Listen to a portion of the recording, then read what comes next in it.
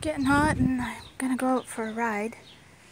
I'm gonna fill up this water, put a couple of sprays of hydrogen peroxide that I found that keeps it really good for longer. And the configuration, well, we got a couple of tarps for at nighttime. Rick's still working on this one. This is for the second hatch and they're not ready to come outside yet, but just sort of getting it ready, and I have to figure out bedding. And he made like a new one of these. He's going to cover it. And this is the run for the cockerels. And I think maybe the bedding will be some, not sure what the bedding is going to be yet.